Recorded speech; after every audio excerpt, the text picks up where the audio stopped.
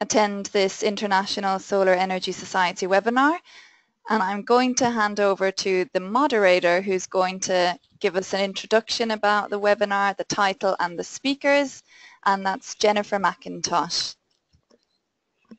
So over to you, Jennifer. Thanks, Joanna, and good afternoon, good morning, good evening, everybody. My name is Jennifer McIntosh. I'm the head of the International Solar Energy Society Secretariat. Thank you, everyone, for joining us today for this webinar on solar heating in Europe, challenges and opportunities. We have expert panelist speakers who will be providing an overview of the specific solar heating field, and we have set aside time for question and answers to address questions from you, our audience. We have just about 370 people who registered for this webinar today from around the world, so we look forward to our expert speaker talks and to questions and from you, our audience. So let's see if my slide will progress. Good. So just a few words. I would like to inform you about the International Solar Energy Society, who we are, what we do, and what we stand for. Just briefly, we are a nonprofit UN-accredited membership organization, NGO. We have the vision to achieve 100% renewable energy for all, used efficiently and wisely. ISIS represents a diverse membership of academics, researchers, energy practitioners, consultants, students, businesses, and those supporting the 100% renewable energy transformation. We work together with like-minded organizations from around the world to advance our vision and provide information services like this webinar that highlight the technologies and other areas such as policy and other cross-cutting issues that are critical to achieving the 100% renewable energy transformation. By becoming a member, you are supporting and are part of this movement.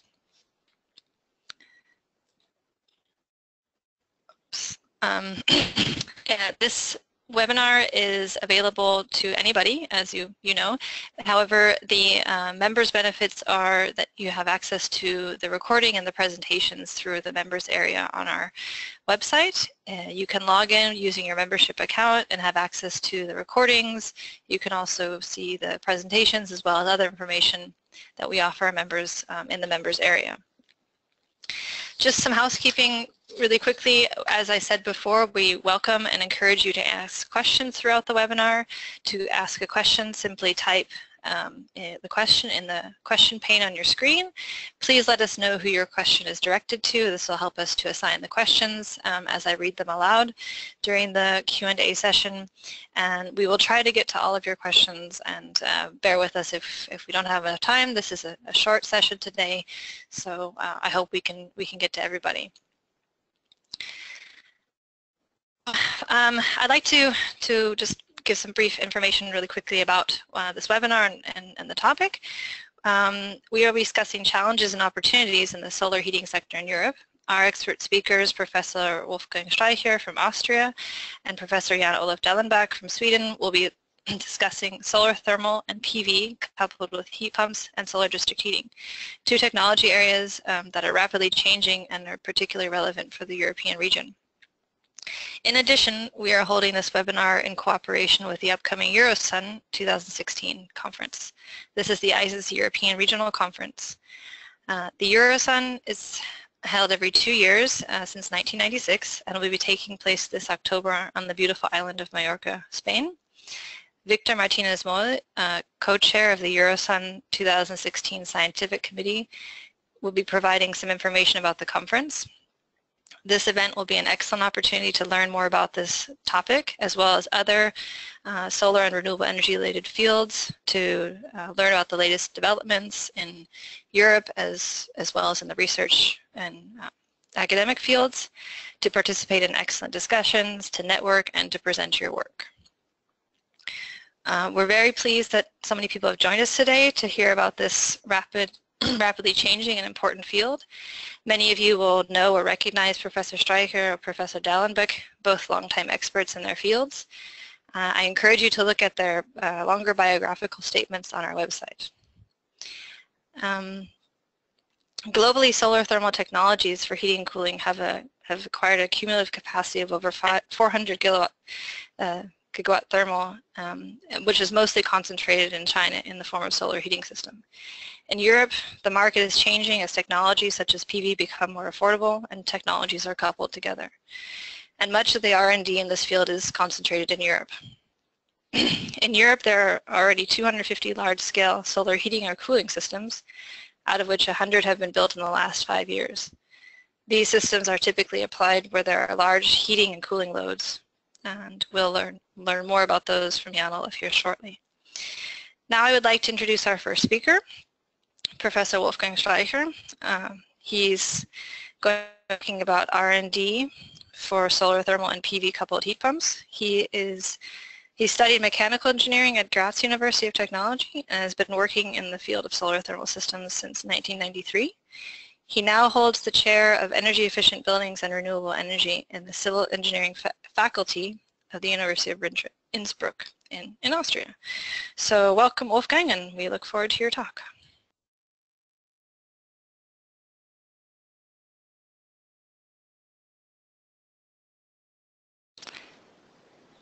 Wolfgang, you have to unmute your microphone so we can hear you. Thank you very much. So, hello to everybody, and I'm very happy to speak to so many persons, because this is not the case in the last conferences, and I will come to that, at least in solar thermal. So I was asked to have a speech today about R&D for solar thermal, but of course also looking to other uses of solar, like PV coupled with heat pumps coupled with solar thermal, and so on, what is going on. Because there is, well, a changing market, changing prices, changing boundary conditions. Well, see if I can, okay, here is my next slide, about changing markets. That's a graph showing the market for solar thermal in Germany, and we see there is a decrease. There's a decrease, a big decrease in the market. The same is happening in Austria and other European countries. There is also a slight decrease in the market in China currently. So something is happening here, and if the solar thermal wants to stay on the market or stay good in the market, something has to happen. On the other hand, PV is still booming, and I will come to that, why it's like that. But even here in Europe, as the feed-in tariffs are going back, let's say the increase is not as big as it was in the boom years in the last years here. But the rest of the world is keeping up.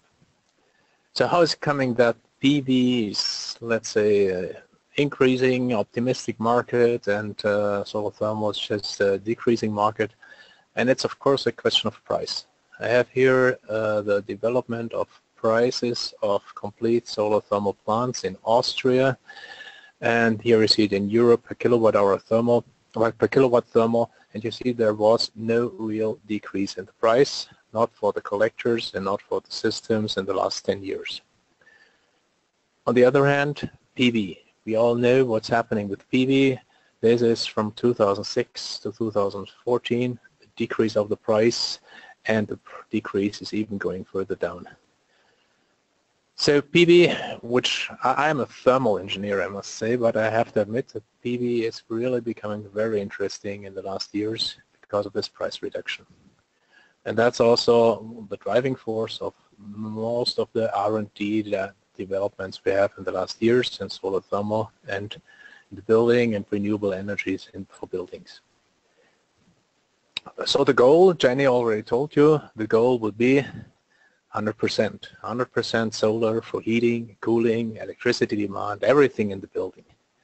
And to achieve that, of course, we have to reduce consumption of the buildings first, keeping, let's say, the energy services in the same way, as the same amount of square meters conditioned, that's maybe the same mobility if we go to transportation, but reduce the consumption. So we have to make everything more intelligent, more efficient. So we want to save end-use energy, but we don't want to save energy services. So just make them more intelligent. But that's not my speak today. My speak today is then about how to include the renewables into this reduced demand. I was talking about the competition of solar and thermal PV. And of course, they're both using the same source. They're all using the sun. And they can produce the same energy services. But PV can even produce more of these services. So, and then now you could argue, well, the efficiency of PV is far smaller. We have only about 10% efficiency of a PV and about 30% of solar thermal. But on the other hand, PV is producing electricity.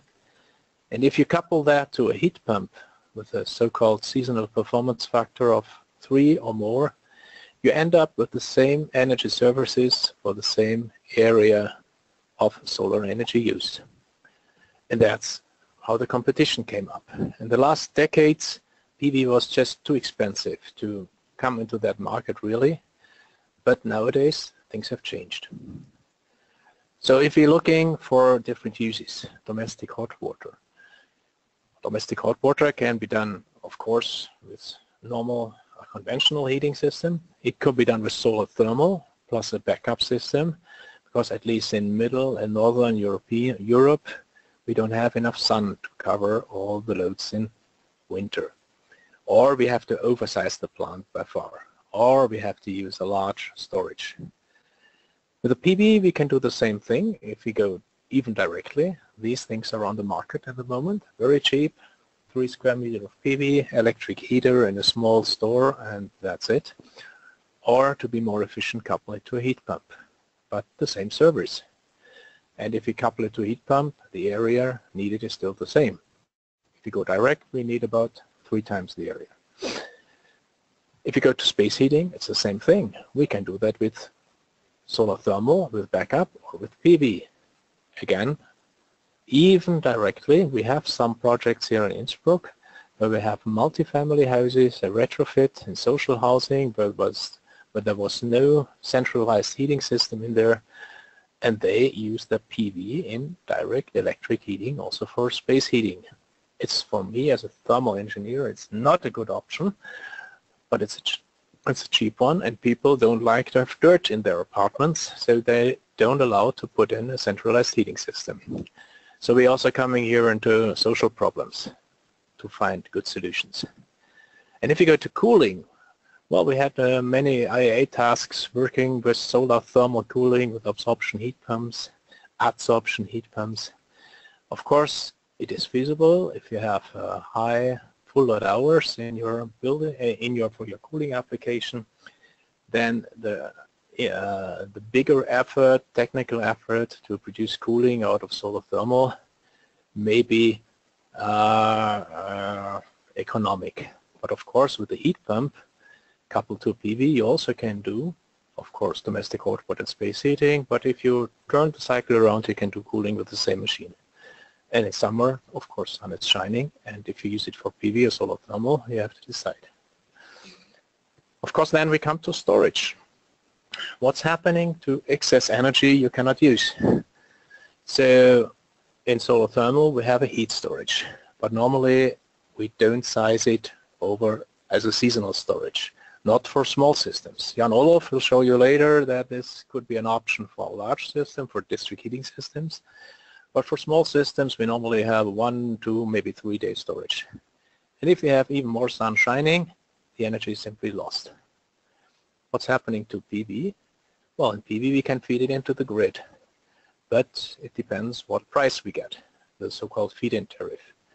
For Austria, this is very low. It's about 3 cents per kilowatt hour we get currently. I think in Spain it's maybe even less.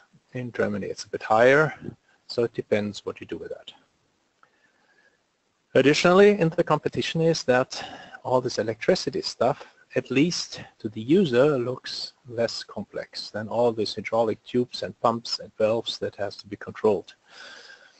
So we have to work very strong now in solar thermal to make it simpler, cheaper, and so on. And if you couple the PV to the heat pump, it comes a bit more expensive, but then it has even the same efficiency, as I told before. So these are the boundaries. A lot of other boundaries are known. Of course, we want to have finally 100% solar thermal, but how high should be the solar fraction we want to achieve? And of course, we can go, here is a chart I made a long time ago. The first slide like that was made 1996. And here you have, in the x-axis, you have a specific store volume. So that's cubic meter per kilowatt heat load of the building. So if you have a building with 10 kilowatt heat load, 0.3 means you have a 3 cubic meter heat store. And on the other hand, you have the specific collector area, so these lines, again, square meter collector per heat load of the building. And of course, if you make the store larger, or if you go to higher collector areas, you get a higher solar fraction. But on the other hand, you have, if you go to higher solar fraction, you have more stagnation inside. That means you have more time where you don't need the energy. And if you don't have a seasonal storage, you simply lose it. So per square meter of collector area, you produce less useful heat, so the kilowatt hour becomes more expensive. So if you go down here, it becomes cheaper per kilowatt hour. If you go up here, it becomes more expensive, but we come closer to our goal. Of course, a lot of technical detail has been developed for solar thermal, so the zones of heat storage is, I don't want to go into detail here, you can look that up in a lot of literature, even partly of that is free in the IAEA. You have developed different modes of domestic hot water production, of how to put in the solar heat without losing temperature, and temperature losses is, let's say, so-called second law of thermodynamic losses. So every mixing we do in here means that the collector has to produce higher temperature than we can use in the store, and the collector runs with less efficiency. So all these systems in solar thermal have to be designed that you don't lose temperature, and the pumps are not running too long, so not to use too much electricity. But this is known. And now, of course, the big question comes up: what direction should we go? Should we increase efficiency by means of a lot of technology in there, a lot of valves, of boilers, of boreholes? So here we have a coupled system of heat pump, solar thermal, valves, and so on. And everything has to be controlled in the right way, so the control system becomes quite complex, and there must be someone who is able to program that in the right way and to adapt it, and if a sensor is broken, you have to replace it. So should we go to very high efficiencies here, or to potentially higher efficiencies, or shall we keep it to a very simple system? And this is just a natural circulation system, as you find mostly sold all over the world, very simple. So should we go to low tech and cheap, or should we go to high tech? This is a decision everybody has to take. Personally, I am, with my experience, more going to the low tech stuff. So that means less problems in there, less failure possibilities, but of course a bit less of less efficiency, at least theoretically. Of course, if you have a system like that and you don't have optimized all this control here, then maybe this system runs even worse than that. So I learned as a mechanical engineer that a good solution is a simple solution. So as simpler you can make it, as better it is, because it's more reliable. One of these simple systems was introduced already very early in 1998, was the so-called direct solar floor system. So they didn't use a heat storage. They put the sun solar heat directly in the floor. It's a floor heating system using the concrete there, and that was nice. Very simple, a pump, no heat storage, and less control. And in our comparison that time, in another IAEA task, we found it's also very efficient. There were also old solutions. So make it compact, put everything together. That's also a big goal, because everything you put in together in the factory can be controlled. If you put it together on site, there is a failure possibility.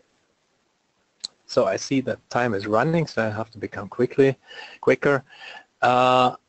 If you add even cooling to solar thermal, it becomes even more complex. You may need another storage, a cold storage. You need a double as big heat a cooler to the air as with the compression system.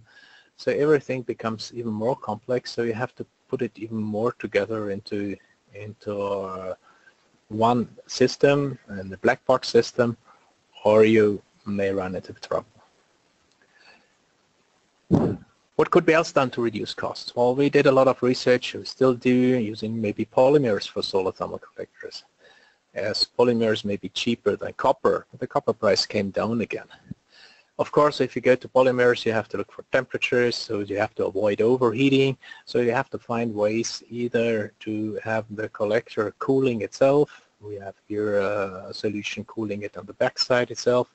Or you have to make it as bad, in brackets, that it never, even in stagnation, reaches higher temperatures above 100 degrees. Then it's also safe to use cheap polymers. If you go above 100 degrees, you end up not so nice. This is a swimming pool collector where you have just polymers getting too hot. So the research need is integrate the solar collectors maybe in buildings, so you can reduce the back cover, use the insulation of the building as the insulation of the collector, so reduce the parts to reduce the cost, maybe going to alternative materials, and go to standardized kits and plug-in function systems. So that's also written in the technology roadmap. That's solar thermal. A very brief look on the heat pumps. Research items. Of course, also here the costs should be reduced. There is a mistake here still. Reduce the costs, increase the efficiency, use different layouts like a de-superheater, what we use, some companies in Austria do, so that you use the high temperature coming out of the refrigerant coming out of the compressor until it comes down to the condenser temperature to produce, for example, domestic hot water.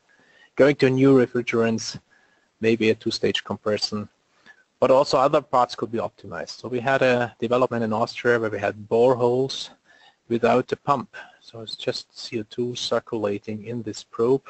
So the CO2 is evaporating down here, going up the probes, condensing up here, and it's running down again by itself. So we have a natural circulation CO2 probes, thus sparing the brine pump for the heating, for the system here, and just saving electricity. Heat pump coupled to PV. That's what I said before. Would be nice to have, and there are systems on the market available. Quite cheap ones. Could be a centralized system, could be also a decentralized systems. Now now it's depending on the feed-in tariff what we're going to do with surplus electricity being produced here. So if we get a very low feed-in tariff, we have to use it mostly on-site. So either we make the PV so small that we can use electricity, or we find ways to store the electricity. Well, you all have heard about the battery packs, but they are very expensive still, and nobody knows how long they last. The other way would be just to use the concrete floor. So if you just put excess energy, like in the direct solar floor heat system, so let the heat pump run and heat up the floor heating system more. Of course, it would be nice to know about the weather next day. If the weather will be bad, I can heat it up more. If the weather will be good, well, I don't heat it up that much to avoid overheating. So we're coming to model predictive control stuff, very scientific things that could be used here. Well, we had a project here just to show what's happening if you heat it up more. So if we have this curve here, so we have, that's the temperature where we shut it on, and that's the temperature where we shut it off. And if we extend this temperature for heating, of course we can put more energy into the floor, but we heat up the building to higher temperatures. If we heat it up to higher temperatures, it's nice for the users, because most of the users don't want to have 20 degrees. They want to have 22 degrees anyway. But the building is hotter and we lose more energy, and the pumps are running longer. So there are also some negative effects on that, and we have to be careful in optimizing that. This is just to show how the energy for space heating is going up as wider we make this range. Of course, there was also finally an IA task on coupling heat pumps to solar thermal, also an old idea. It's also a tricky one, and it looks so promising in the beginning, but if you go into more detail, If you say, well, solar collectors may be preheating the water for the heat pump. This is nice as long as the sun is shining. But during night, the collector acts as a heat resistance because there is a cover here, there is an insulation in the back, so it's very difficult to gain energy just out of the air. So you need to have a bath collector, a swimming pool collector, that acts as an air-to-water heat exchanger. But then when the sun is shining, the effect is not that big. Ideas were to couple collectors to regenerate boreholes or the ground here. That looks like that you may be able to reduce the area of the ground for the ground-coupled heat pump a bit. There have been also other things that just decouple things. Use the collector only for the domestic hot water and use the heat pump ground coupled just for space heating.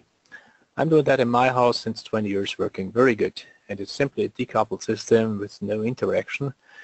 It's also working nice, and it's a low-tech approach. But you can do it also quite difficult.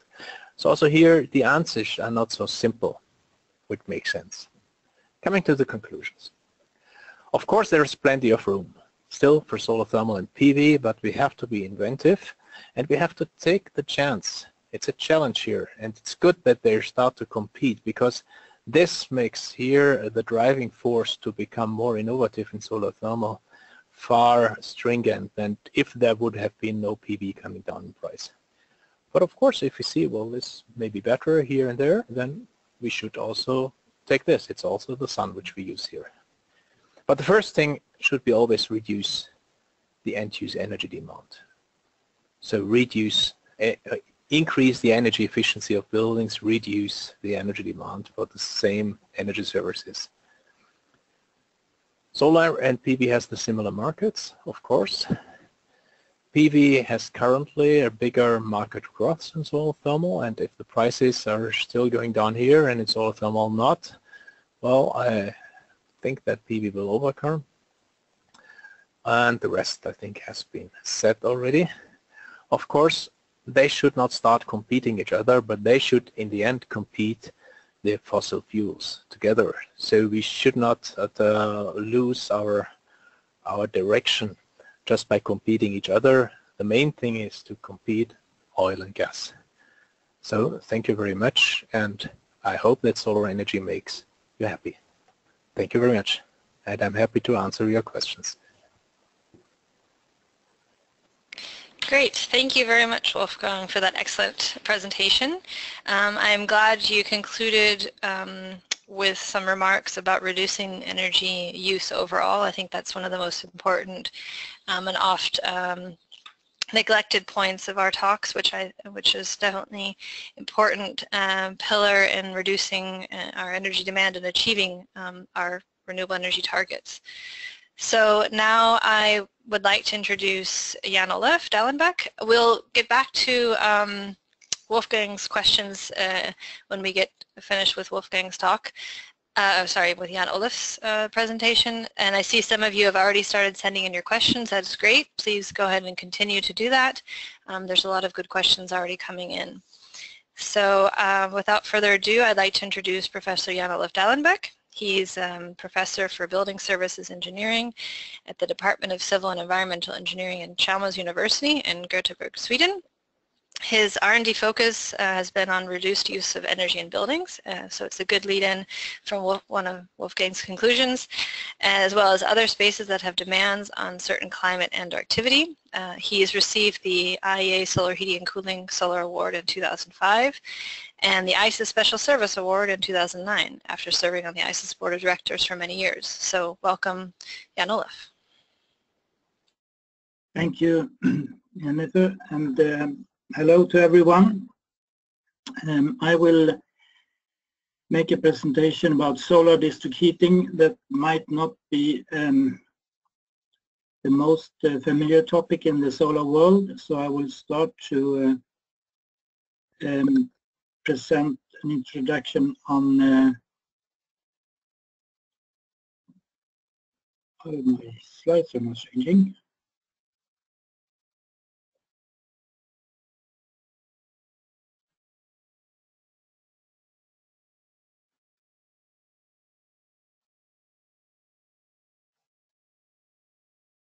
there a problem with recording?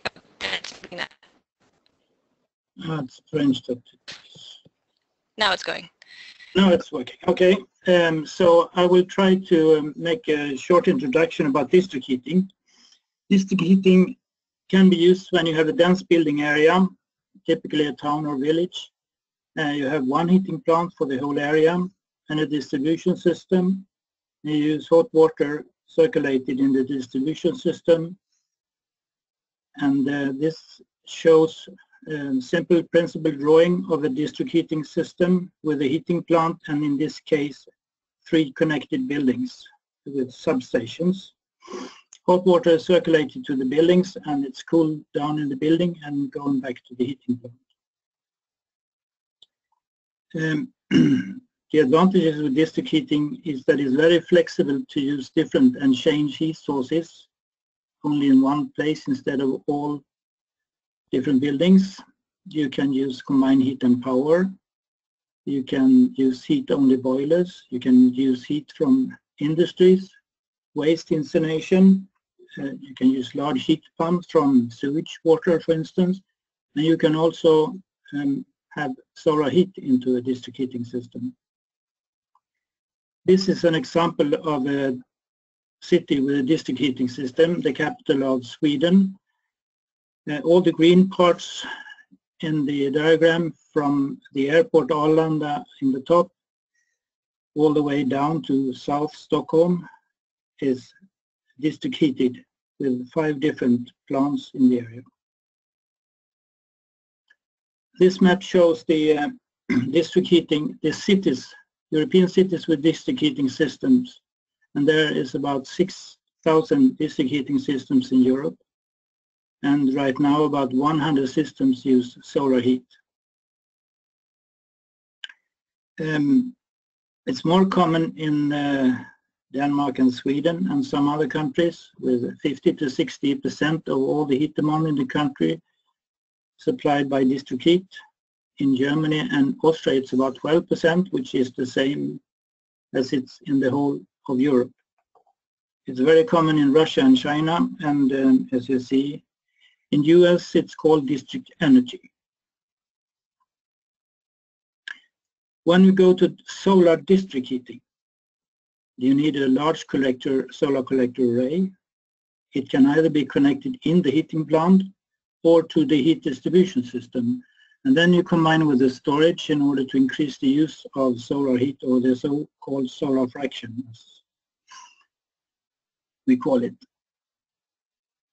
If we go back to the principal drawing of the district heating system, when you have a central solar heating plant, you connect the solar collectors to the main heating plant and operate them from there.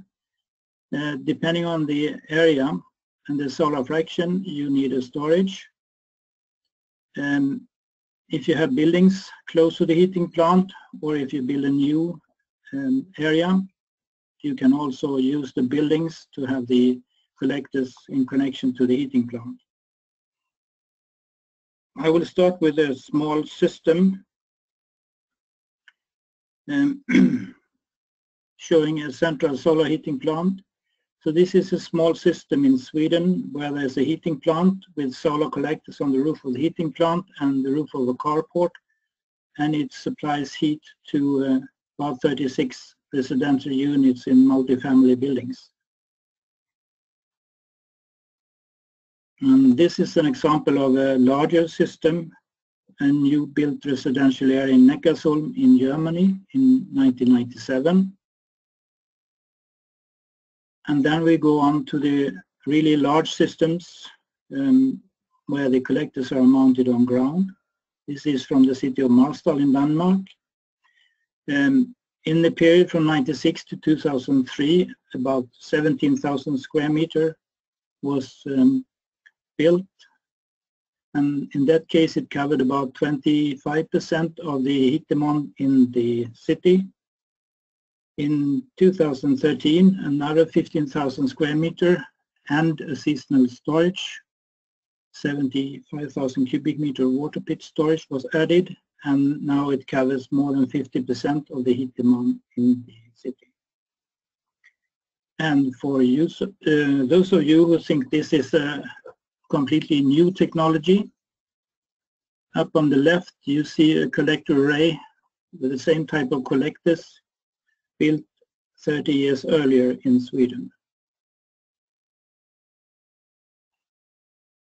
This is another example from Denmark, a large system for the city of Dronninglund. The city is a couple of kilometers to the right. There is also a seasonal storage. And right now, this year, there is a large plant under construction with 150,000 square meter, and that's 100 megawatt. So now we can talk about large-scale solar heating.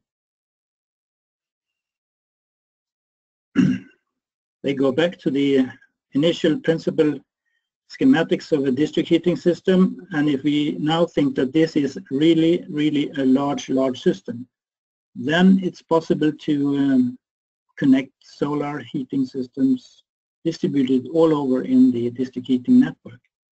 So if you have a suitable building, for instance, with a big roof, you can connect the solar collectors to the heat distribution system. And if you collect a lot of these systems, then you need a storage in the system somewhere in order to even out the when you have a lot of solar heat and when you have a heat demand.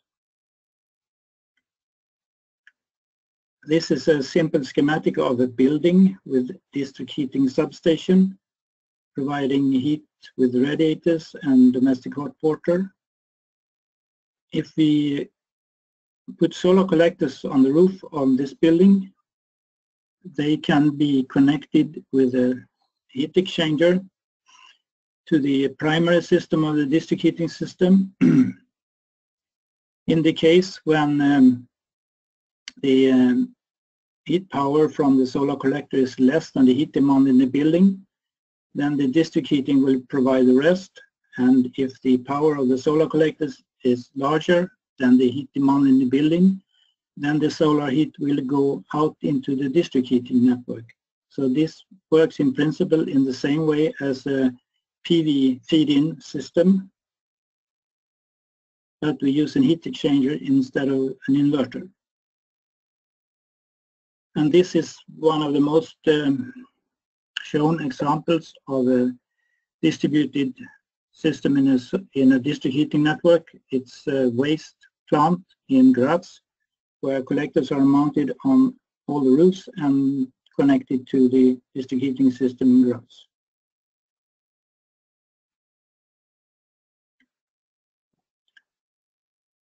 This map shows the systems, the solar heating systems in Europe used either for heating or for cooling, which has more than 1,400 square meter or 1 megawatt thermal power. And you see that there are a number of solar cooling plants using absorption chillers in the south of Europe. And the majority of the large solar heating plants are connected to district heating systems. And especially in Denmark, where most of them are built. So here is a map of Denmark from 2 years ago, showing existing and planned solar district heating systems. And now you probably ask the question, why Denmark? Well, Denmark has a situation where they have a large share of wind power, and that creates a large very variable electricity prices. So when the wind is blowing, the electricity price is low, and it's not economical to run combined heat and power. The district heating systems are very common in Denmark, and the district heating system with heat storage and with different components in the heating plant, like combined heat and power, heat pump, storage, can actually be used to balance the price. So when the electricity price is high, you run the CHP. When the electricity price is low, you run the heat pumps, and you have the storage to balance the demand and the supply of heat.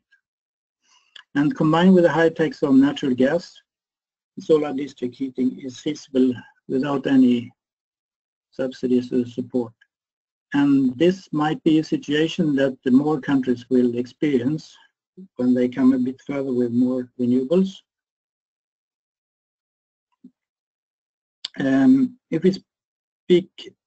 When we speak in general about renewable energy, then we all know that we have small and large bioenergy, hydropower, wind power, PV power, CHP plants. But solar heating is completely dominated by small solar heating systems. So in order to utilize the potential of solar heat, we need to develop large solar heating systems. And that's one of the backgrounds for the solar district heating topic. If we make a SWOT for solar district heating, the large solar heating systems, and the strength is of course that it's renewable heat. And if we compare solar heat or solar radiation, it's much more evenly distributed to everyone all over the world. It's not the same with wind, it's not the same with bioenergy, it's not especially not with hydro. So it's a democratic energy source.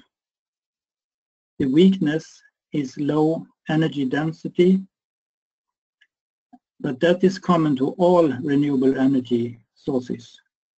We may not think about it, but that's the case. And especially with solar systems is that they have a short utilization time. But I will come back to the low energy density issue. The opportunities is that you can have renewable district heat in villages and cities. There are new business opportunities to sell and buy heat. If you use the district heating system, you can feed in solar heat in one place and you can sell the solar heat in another place in the district heating system, exactly in the same way as you trade electricity on the electricity grids. It's also possible to develop renewable energy district cooling using solar heating. The main threats, that's the lack of incentives, interest and knowledge, and really no policy. The decision makers, they are not aware of the systems. Utilities are very conservative. And then of course we also have the gas networks in all over Europe, which is an infrastructure that is really difficult to get rid of. And in many cases we have a lot of waste heat, and that can also in a way compete with solar heat, because waste heat is more or less free in many cases. Coming back to the issue with this low energy density. Bioenergy is the most common renewable energy in most countries and areas. If you convert bioenergy into heat, electricity or fuels, you can get from 40 to 1 megawatt hour per hectare and year. And if you convert solar radiation into heat or electricity, you can get 2,000 to 500 megawatt hours per hectare and year. So that's a really big difference. And especially if you are on an island, you can really feel this difference. Summing up, the opportunities with solar district heating is that it's a mature and operational technology. EU and city planners, they should of course consider this more than they do today. The district heating operators and developers should also consider solar as a driver or a complement, a driver for new district heating systems. And the solar heating industry should also think about developing applications for district heating. And regarding Eurosun, which is primarily R&D, there is lack of policy, so we need R&D on system integration, especially. And we have rather well adopted collector arrays since many years, but of course, as all technologies, they need further development. Storage is a key factor. We need R&D on both storage technologies and on the integration of storages in different systems. So I hope you all come and listen to the latest developments in solar district heating at Eurosun. Thank you for your attention. Great, thank you very much, Jan-Olof, for your excellent presentation and overview of this technology. I appreciate that you presented some of the challenges that especially this technology is facing. And I just have one question before we get to the other, and that is, what do you think are some of the barriers that in the policy area to advancing this district heating technologies, especially? I think Denmark is a good example, but what have they done differently on the policy side, or what examples can be learned from them on the policy side, so that this these type of technologies can be supported more or adapted more? Well, on the policy side, they have put this tax on natural gas to make it really difficult to use natural gas and to reduce the use of natural gas. I think that's the most important policy question. Yeah. Okay, good. So let's move on to Victor Martinez-Moll. He is our final speaker, who is going to just provide us a short presentation about the upcoming Eurosun 2016 in Spain, and then we'll get to the other questions. Victor is professor at the Polytechnic School of the University of the Balearic Islands and is the chair of the Scientific Committee of the Eurosun 2016. He's actually joining us today from Cornell University, so thank you for being here, Victor. And we look forward to hearing about your talk and to learning about the other topics that will be addressed at Eurosun as well. Okay, thank you, Jenny, for giving me the opportunity to present the next Eurosun Congress. And I think if people really enjoyed these excellent talks today, I think they would have also a good opportunity to continue to develop these subjects in the next Eurosun. So yeah, it's the idea. It's we will the Congress will take place in Palma de Mallorca in a nice venue close to the sea between the October the 11th and October 14th, with really the technical sessions starting on Wednesday the 12th, and before we will have some technical tours and welcome reception.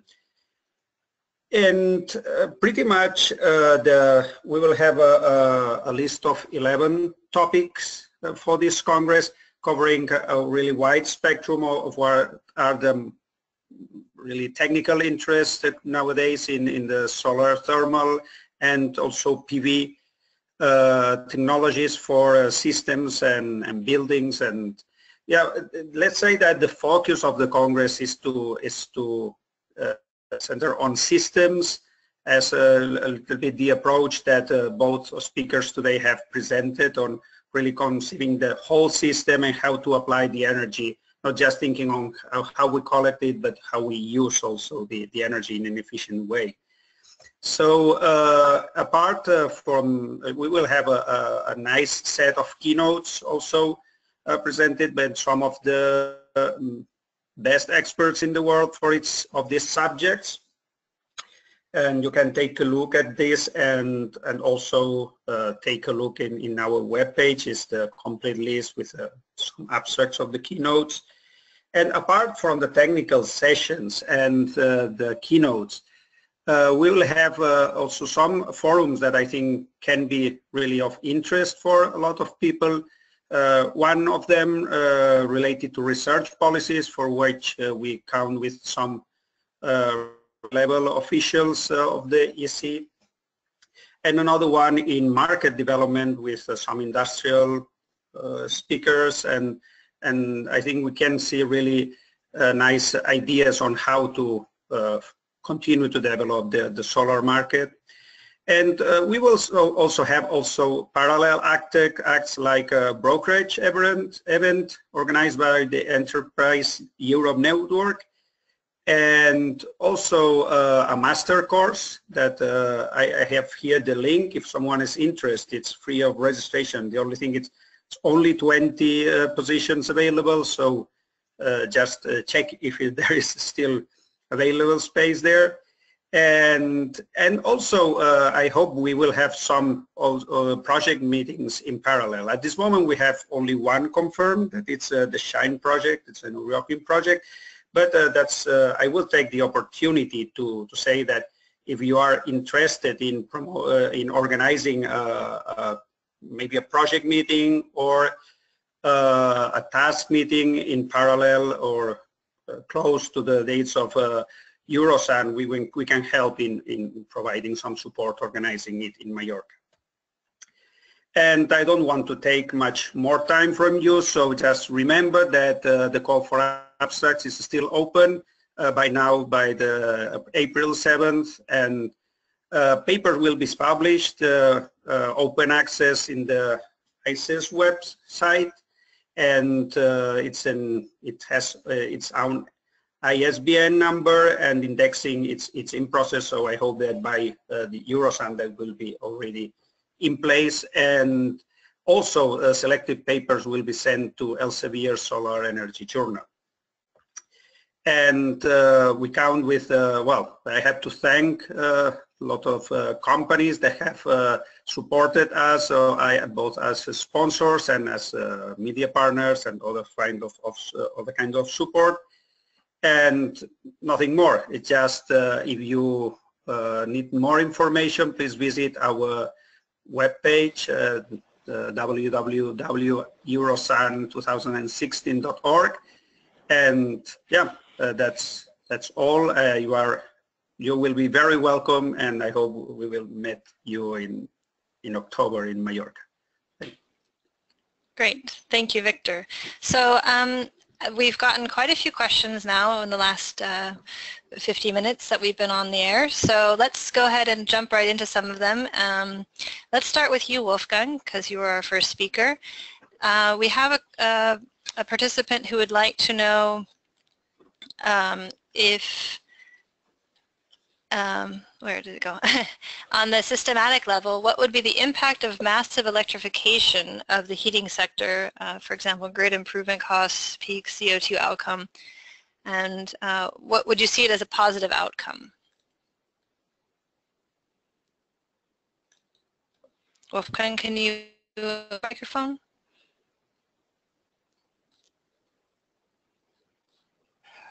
There. Okay, Yes. I hope you can hear me now. Sorry, I was writing answers. Well, this is a very not so tricky question. I mean, it strongly depends how you produce your electricity. And as we want to go away, and all European Union wants to go away from fossil fuels with 2050, then we also produce electricity out of renewable energies. And there is, of course, many possibilities. Hydropower. In Austria, we have 60%. In Norway, they have 100% of electricity produced by hydropower, nearly 100. We have wind power, we have PV, we have solar, thermal, high-temperature systems. We could use biomass, but biomass will be used for other things probably. So there are many possibilities. And of course, there are impacts in the environment, but we have to think about what is more important. Is it more the global impact of global warming, or is it the local impact of a hydropower station? Of course, affecting rivers, fishery, whatever, but things could be overcome. But when the electricity is produced out of renewables, then of course we need more grids, This is something which people don't like to accept it, the most people that are living then close to these wires. But I think we have to do it simply because we have to put the energy around, and we cannot produce everywhere the electricity we need. And we also need more storages, and the best electricity store we have in the moment is hydro pumping power stations. For long term, they have 80% efficiency from electricity to electricity. Again, there's local impacts, but if you compare it to power to gas and then back gas to power, then you end up maybe with 30% and not at 80%. If you use batteries, just imagine how many batteries you need if you compare it to a big pond up in the mountains. And well, batteries may be cheaper, maybe a local solution, but also not a long term, because we have here high losses over time. So to my opinion, if we have a renewable energy producing enough electricity, the impact is positive. Okay. Great, thank you. I'll move on to the next question. Can you describe systems where solar and PV are also used for domestic electrical load in all seasons, or is it better to feed into the grid? It depends on your feed-in tariff. I mean, it is in the question of macro ecology. It is not a real question. As long as we feed into the grid and there will be less electricity produced by fossil fuels, it doesn't matter if we use it ourselves or not. If you look on our own pocket or on our own money, it depends on the feed-in tariff. And if the feed-in tariff is lower than we have to pay for the electricity, then of course we like to use as much electricity ourselves. And the simplest thing is to use for domestic hot water, for heating, for cooling, is couple it to a heat pump, a reversible heat pump that is capable of doing all that. And if you go to humid areas, if you go to well, Indonesia or wherever these countries where it's hot and humid all over the year, you need dehumidification, and also this can be done with a heat pump system. So you can do it everywhere. Okay. Good. Let's move on to a question for Jan-Olof.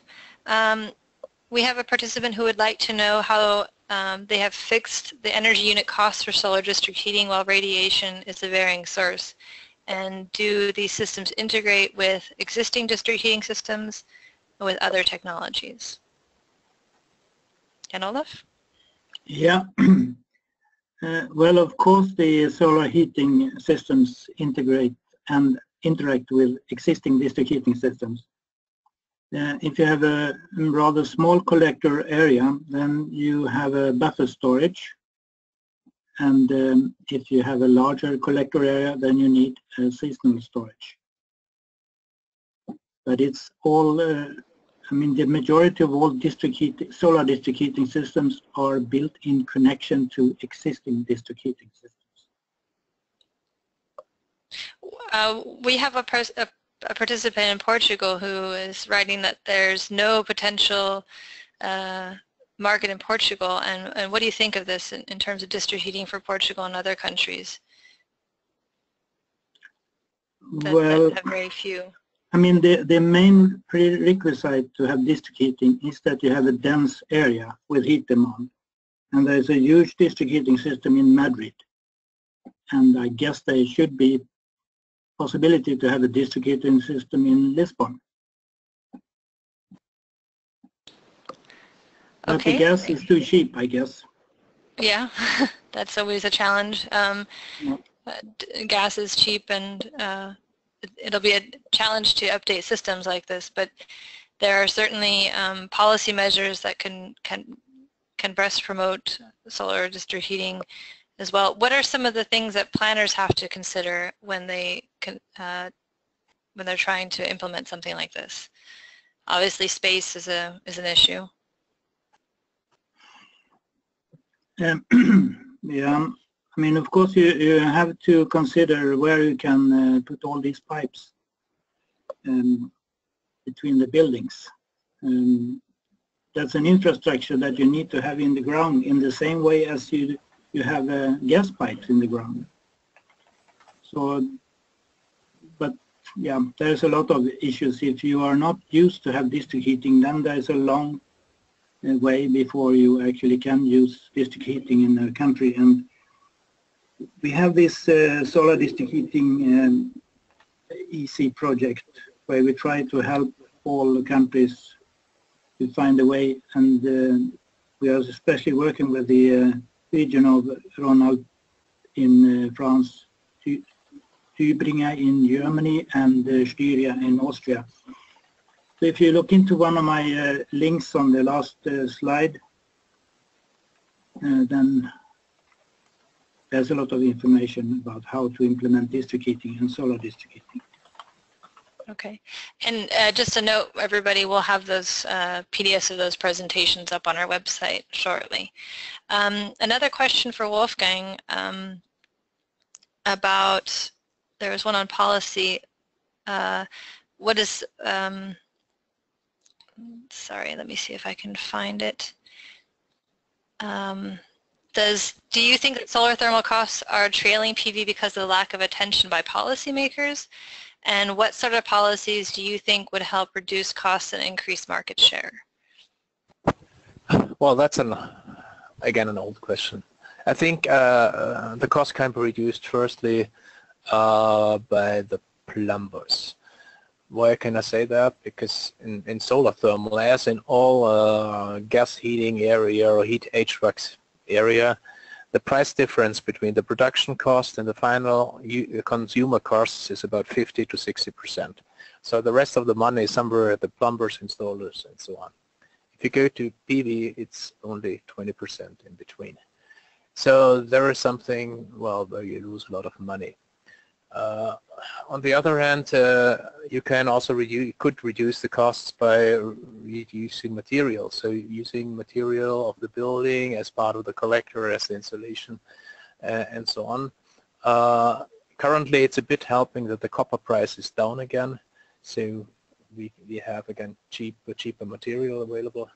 But I think from the policy, at least as I know from Germany and Austria, I don't know in all the other countries, there are the same subsidies for these systems, and it's also the subsidies for PV were going down in Germany and Austria, which also leads to a shrinking market of PV.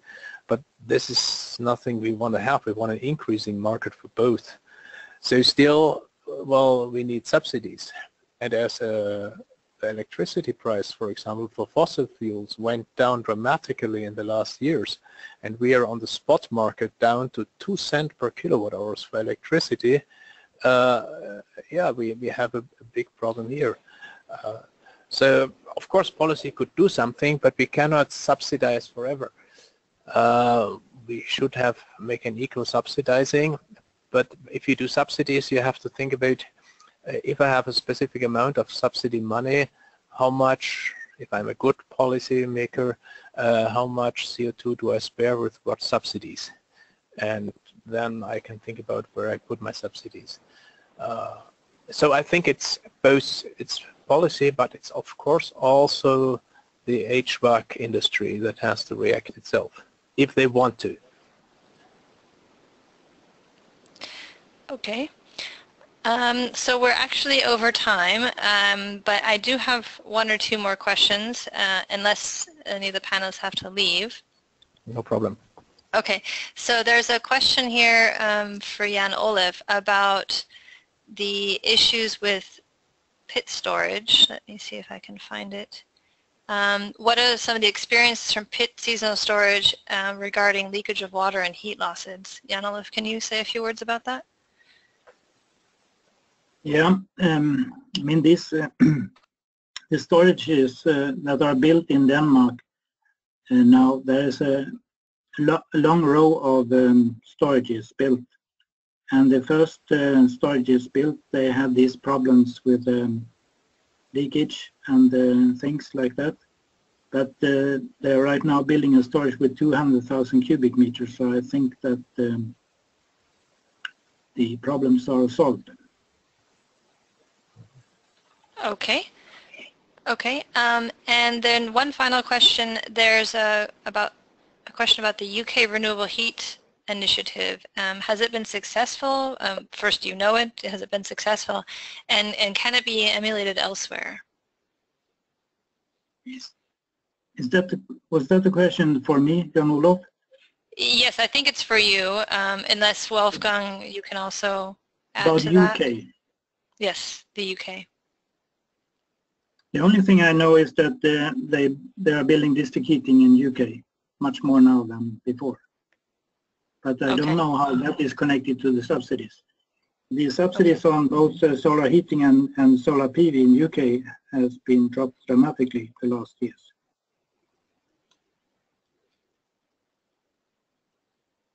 Okay, Wolfgang, do you know anything about the UK? No, sorry. Sorry, I don't know anything about the situation in the UK. I'm sorry. Okay, good. Well, we are over time by 5 minutes, and we're still getting a few more questions in. We will hold on to these and see if we can get a few of them answered after the webinar. Otherwise, I think we've been able to address many of the topics already here. Some have been repeated. So thank you everyone for joining us. I want to thank our excellent speakers for sharing their knowledge and expertise with us today. Also to our audience for joining us and for your excellent speakers. I would like to remind everyone that we have a short survey which will be launched when you leave the webinar, and we welcome you to complete that so we can get your feedback on this. I've seen, I hope you've learned a lot from today's talks and been motivated to submit your abstracts and join us for the Eurosun. I've seen many familiar names in our list of attendees today from past Eurosuns and Solar World Congresses, so I look forward to seeing you all again. And so we'll hopefully welcome you to a future ICES webinar, which will be held again, well, they're held on a monthly basis, so we'll have another one for you here in a few weeks. That's all the time we have for. We will have this recording of the webinar up on our website in a few hours, and we also encourage you to check the members area for websites and join.ices.org. So thank you, Joanna, and thank you, Victor, Wolfgang, and Jan-Olof. And if there's nothing else to add, then I think we'll go ahead and close today and see you again next time.